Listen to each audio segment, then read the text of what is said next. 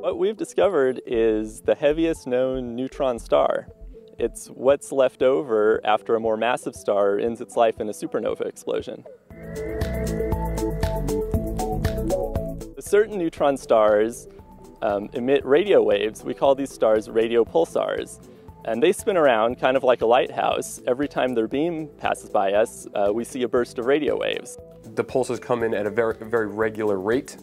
And essentially, if there are other things going on out in space or out at the system, those pulses stop being so regular.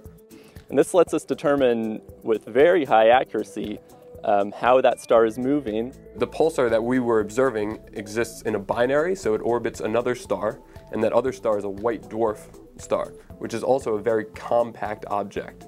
So the fact that this object is very compact means that it actually distorts the space-time around it, and it makes it very curved.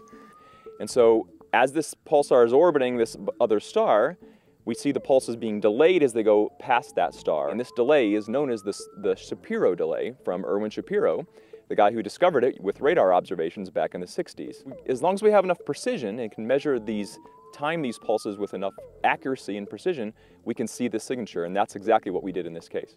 The delay in time that's needed for the pulse to go around the white dwarf is described by Einstein's theory of general relativity, and from that theory we can actually then deduce the mass of the white dwarf star.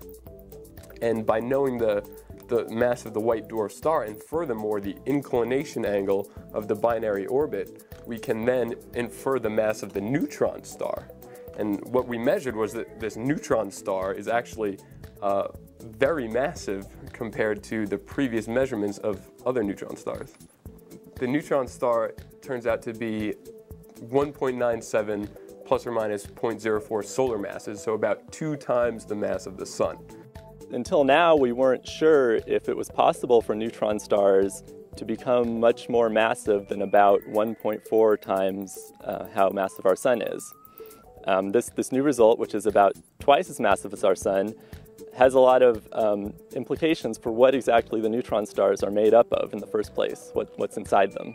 To construct a neutron star that has about twice the mass of the Sun, you need to somehow describe this object physically, and what is it made out of. And there are various different theories or equations of state of how to describe the interior of these stars. A neutron star is called a neutron star for a reason. We think it's mostly made up of neutrons, which are basic particles that you would find in an atomic nucleus. A neutron star is sort of like an atomic nucleus, except it's about 10 kilometers in radius. There have been theories that inside the neutron star there also exist other new exotic kinds of particles with fancy names like hyperons or boson condensates or kaons or free quarks.